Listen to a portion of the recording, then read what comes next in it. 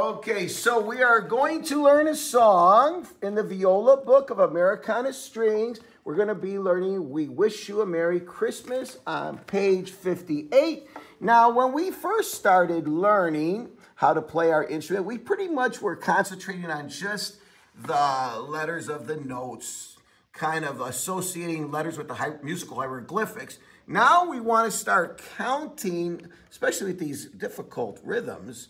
How many beats are in each measure in this song?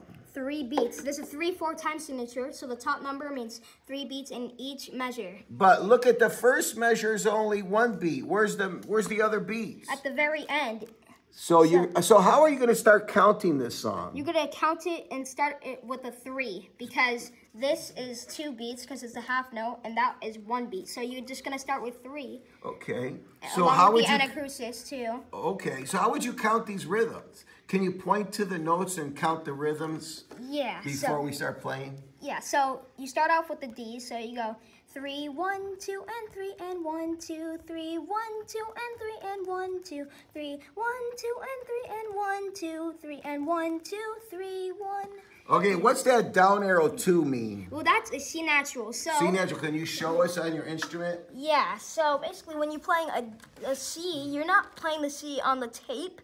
You're bringing your finger down and squishing it together with the first finger like that, so you can play the C natural. So let's see how your fingers land on the finger tapes to see how. Okay, and you're stretching the pinky to the 4th tape. Yes. That's another way to play A, right? Yeah, and then in some parts, if there's a 0, then you're gonna play open A because that means you're gonna play a higher note on the A string. That's why sometimes you might play a pinky A and sometimes you might not. Let's see how your fingers land on the tapes when you play this. Alrighty.